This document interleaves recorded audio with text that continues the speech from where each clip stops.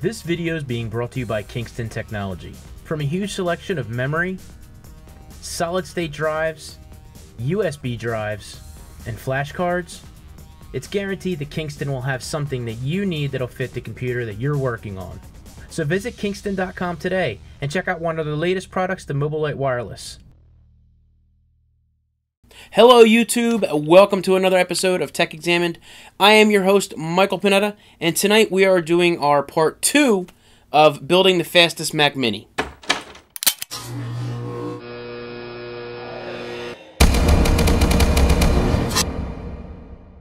Okay, so many of you showed big interest in this, and I'm excited to get this started. Now, the first thing I want to do is kind of put a baseline on the 2012 Mac Mini and do a couple obligatory tests that we see on many videos, just to kind of get that out of the way, and an actual real-world test, which will include converting a video out of Final Cut Pro 10, which to show you exactly what you're up against and what you have. So you can match it up to what you use, compared to what I use and what comes with it, and then we'll do it afterwards. Now, I do currently still have my 2009 27-inch iMac. That is a 2.8 gigahertz quad-core i7 with 16 gig of RAM, upgraded obviously. And I recently, well, I shouldn't say recently, I think it's almost been 2 years now, I had an SSD installed in that 256 gig in there, and I kept the 1 terabyte in there. And we actually had to remove the super drive because it wouldn't fit the SSD as well. So I do have that externally. So they're both in there operating. And of course, the operating system is on the SSD. So in my opinion, that helped me use the computer a lot longer than I probably would have based on what I do. So we're going to throw the test in there for what I do with this and see how it compares to the Mac Mini now and after the fact. So the second thing I want to do is actually show you how to do a backup of your operating system. So should something happen to your computer and you need to put it in a new hard drive or something like that, you can keep a basically a recovery disk or thumb drive of your operating system from your computer. And then that way, if you replace it, or you add to it or whatever, or you don't have an SSD and you add to it, and show you how to reinstall that. That's what we will be doing when we put the new SSDs into the Mac Mini, because we're taking out the hard drive that's in there and going to be obviously putting the system on the SSDs, so it's just going to help it work faster. So those are the two things I want to do, and we're just going to blow through these tests real quick, show you the results that I got, and comment down below what you got, and maybe some of the tests that you did, and we can compare notes. So without further ado, let's get into this. Alright, so the first test we have is an application that is free on the Mac App Store, and it's called Blackmagic Disk Speed, and its name's pretty simple. It tests the speed and the overall ability of your hard drive or your SSD to perform. So going with those results, this is what we got. Alright, so the first test we have here, we're going to do the iMac. And this is the SSD that we're testing. We've got a write speed of about 225 on that, and a read speed of 267. So it is definitely fast. Not as fast as the SSDs that we have today, but they definitely know how to put the speeds up there for them. Now, we ran this a second time, and you see it does falter a little bit on the write speeds and slow down a little bit on the reads, but for the most part, it does kind of stick around that 200 range for the two of them, and but once you see the speeds for the standard disk drive, you'll definitely see that this is an improvement. So the next one we got here is for the Mac Mini. Now we are pumping out a whole whopping 93 here, and you can definitely see how that SSD helps put those speeds up, and we got the read of 95, 94.8, and then we go in again and we're at 84, 85, and again we're going to pop back over to the read there, and you're going to get about the same score around that. So that is pretty much it for the speeds of those. So let's check out what else we got. Alright, so the next test that we have is another popular one through Geekbench. Again, this is an application you can download off their website for free, and you run the 32-bit which is the free version. If you want to go more and get more in-depth with the results of your testing, you can pay for the 64 But, you know, in my opinion, we're just testing this out just to try it. I honestly don't know what all the numbers means, but I do know that it tests the overall performance of your computer, you know, your hard drive, to your CPU, to your graphics card, to your memory, all that stuff.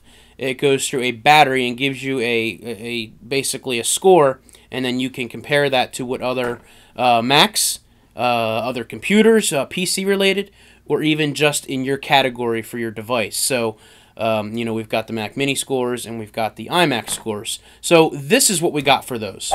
Now, I'm not going to bore you guys with all the, you know, technical stuff because, A, I don't think it matters, and B, I don't really know a whole lot about it. But the overall score for the 2009 iMac was an 8329. Not horrible for a 2009 that's got an SSD in it. Now, the memory, of course, is pretty darn good, you know, at 16 gig. But obviously, it's only as good as the processor you have in there, the CPU, and the graphics card. And I'm sure if someone was a little better with computers, they might be able to update that or get a little better performance out of it. But, you know, this is just what I'm using, what I have. And, you know, we're running ScreenFlow. That's the only thing we were running. So the scores are about pretty much the same. That's what you'll get. There might be some 2009s that are a little faster there. But that is the overall score for the 2009 iMac. But what we're really here to do is check out what we get for the Mac Mini. All right, so for the Mac Mini, you know, we should see some better scores, obviously, and we do at 11,552. And again, you can check out their website, but, you know, it's the overall performance of the memory, the processor, and I think this would score higher had they not integrated the graphics card with the CPU. But you know what? It's a small enough device that I guess warrants the idea of keeping things together and, you know, maybe keeping the cost down. I don't know.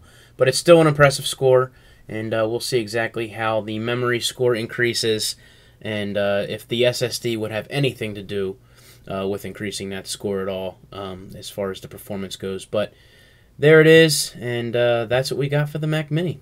All right, so the next test that we have is a big test towards the performance of your graphics card as well as the frames per second on your video monitor, which is part of your graphics card. And I got this from Jonathan over at TLD. I saw him do this in a video, and it's a pretty cool battery of tests that it goes through to give you your frames per second as well as a score on the overall performance of your graphics card on there. Now, one of the downfalls for the Mac Mini is that it's a graphics card that's integrated into the CPU board, so you can't upgrade it, and it kind of all works together, so you don't get as good a performance out of it. So it's not necessarily really a gaming computer itself, and everyone, you know, that is in the know pretty much understands that. That, you know, when you're using this, it's not the best choice for that. The iMac, as you'll see in the results, did much better. So let's check those results out with a little bit of what the video does, which is pretty neat. All right, so here's the test from Cinebench, and it's actually pretty neat. It goes through a little graphic here, testing out the graphics card and, you know, how it operates in the system. It gives you a total score. Now, you know, I'm just going to kind of let you enjoy this for a few seconds, and we'll come back with the results.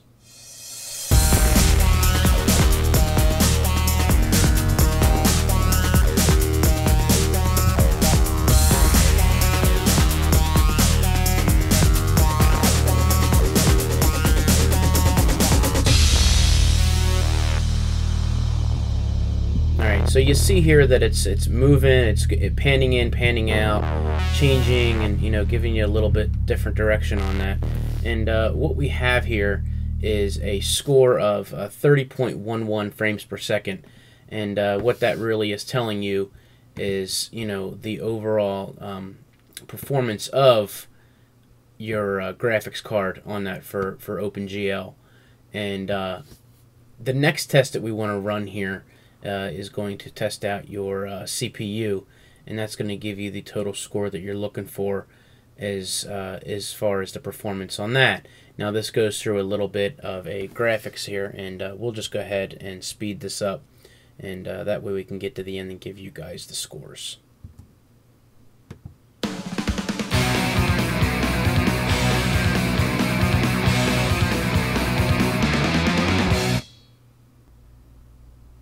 Alright, so the test is finishing up, and what you get is a total score of 4.86.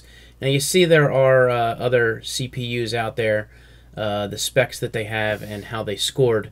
Now obviously this iMac being a little bit older, you see doesn't necessarily match up all that well with the newer ones, of course, but we did score over 5 in the first test, and then we got the 4.86 on this one. Alright, so for the Mac Mini, I'm not going to bore you with the test that we go through, just give you the results. The first score was a 20.65 frames per second. Obviously not as good as the iMac, simply because of the fact that the graphics card is integrated into the CPU, so the performance just isn't quite there, and it's just a lower quality graphics card, and not bad in any way, but just not as good as the rest. And you see the CPU actually scores higher because obviously it is a newer quad-core i7, and that's pretty much it for the tests on that, and let you know what else we got. Okay, so we've done all the tests. We got the numbers all done. Some look good, some look okay, some look bad, and you're like, oh man, you know, this is slow. You put the SSD in, it's a little faster. You've got an older SSD, it's not as fast. You know, we'll see the numbers with the new ones, and you'll be blown away, and you'll be like, Mike, what does all that mean? Look, what you use your computer for and the experience that you have is the most important thing. If you're someone that's on the internet using programs to balance your checkbook, edit videos, edit photos, whatever it is, emails, everything, anything you can think of, your experience and what you use the computer for is what's most important. I can sit there and tell you that an SSD is awesome, and you may care less about how fast it writes to the disk because all you do is surf the internet. So you want something that's going to be a little bit geared towards an operating system that's going to run smoothly and clean. So you get the idea. What I want to show you here is, for my use, how this works in rendering video. Now, the most important thing for me is when I'm done doing the video, how much time I have to wait for my video to render.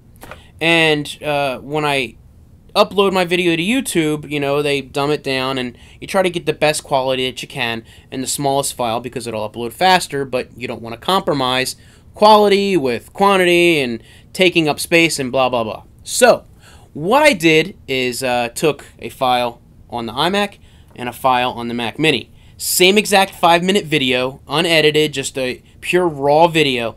And, you know, we could add a couple things to it if we wanted to, but I just wanted to keep it easy to do this. 5 minutes. When we convert this, we put it through Compressor, which is an additional application on top of Final Cut Pro. And we put it through 1080p, the best audio quality, and, you know, top-notch, highest level, best quality I can do. And we exported them, and then we put them up against one another. So what I did was I got a little clock, and I've got the times going behind it, and you can see it go, and we'll see the results of that. Enjoy! Alright, so we're setting it up, exporting them both out of Final Cut Pro, and 1080p, high-quality audio, and it's compressing it right now. And the Mac Mini is the one that finishes first at 9 minutes and 37 seconds, which I've run a couple tests and have pretty much come to the fact that, you know, it does run a little bit better for obvious reasons, being newer. Now I really can't wait to throw the SSDs in here, bump up the memory, and that might actually, you know, knock it down significantly. Now what I mean by significantly is probably like a minute or two, but I don't know, so for sure until we actually test it. So the iMac honestly doesn't fall too far behind it with a time of 10 minutes and 10 seconds. So not too far behind. I'm really anxious to see what it does after the fact. And again, that's a test for that. And we do have one more thing that I want to show you guys. Okay, so that's it. The Mac Mini did good in some things, bad in others. The iMac did better in some things. And, you know, you can obviously see that, you know, you're dealing with an older computer here, so you're going to see a little bit slower. But ultimately, what we want to do is see what we can bump that bad boy up to. So before we do all that, let's show you guys how to make a backup of your operating system. Alright, so first and foremost, if you're going to do this on a thumb drive, which I suggest, you're going to want to get one that is probably 8 gigs or higher. the file size for Mountain Lion is about 5 gig. So typically you're not going to find a 6 gig or a 5 gig USB. So what you want to do here is go to your Mac App Store, and if you've already purchased it, it'll be under your purchases.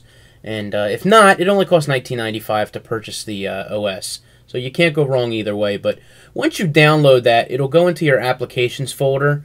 And you want to go into your applications folder, and you want to right-click the actual install there. And you want to do Show Content Packages. Click on Contents, and then go to your Shared and Support. And then you're going to have that DMG file there. You can open up another Finder window, because what you're really going to do with this is you're going to drag it into Utilities or Disk Utilities, and this is where you're going to start doing what you need to do. So once we get this stuff out of the way, we're going to take the DMG file, which I had already set up. Oops! Oh no! And what we really want to do is set up your thumb drive to be able to take this content and move it over there and give yourself a backup. Now, the first thing you want to do is you actually either want to use the entire thumb drive, or you can partition it. Now, you see here I actually partitioned it to go 5 gig on the first side, and then we left the rest 2 point something or 2.5 on the other side that is left in there. You can do this if you just want to make it just a thumb drive for that, but I figure why waste that space, just use what you need, and you can continue to use it for anything else. So what we want to do here is, once you continue that process, we're going to open the DMG file. Now, a file folder is going to open up. You can just close that. What we're really doing is unlocking this tab so we can take our contents and slide it over to your thumb drive. Now, one thing I noticed is that you see that there, that destination file was not listed. Not sure why, but I just want to make sure everything works here, because I was having some issues. But what we want to do is go to your thumb drive and your folder that we set up, and you're going to take the contents of your DMG file and you're going to drop it into what you are sending. And you notice down below you have the destination, which is going to be your portioned out side of your thumbnail, or your thumb drive thumbnail. Good Lord. So once you have that in there and you have your source set up and your destination, you're going to hit restore, and then you're going to click erase.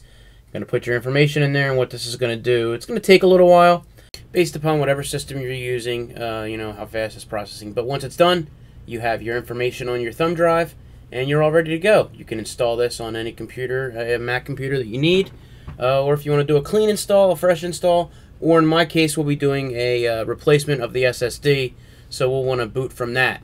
So all you need to do is put your thumb drive in. When you restart your computer, you want to hold down the Option key, and you normally do, it'll pop up with your drives that you have available. The thumb drive will be an option, and then you can load your Mountain Lion and install it from there, and then you're good to go.